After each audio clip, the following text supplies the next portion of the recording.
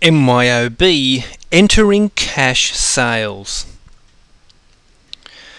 A great feature of MYOB is the ability to keep track of your clients and what they purchase.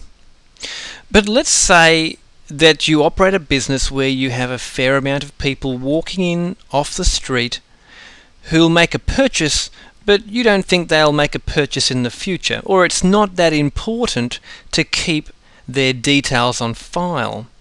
This is how you do it. Click Enter Sales, and the customer, if I click the search or drop down button here, notice we have some customers and we have the cash sales option. So if I click it, say use customer, then it simply puts cash sale there.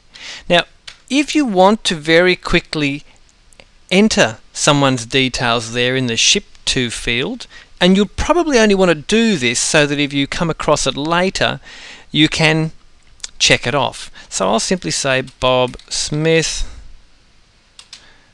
press enter, Brookvale, and if I really want to I can put a number here, a telephone number. Now that will appear on the invoice that's printed out, but it's not recorded in the database for cash sales. In other words, it's not the address, the name, the phone number, email address aren't kept for that particular client. And the other entry you might like to make is customer purchase order number. Again, you don't have to. I'll just say Bob Smith again here, just in case you do a report to see what's owed if he doesn't pay. It's up to you, but just realize that this is a field that you can enter information into that can be searched for later on.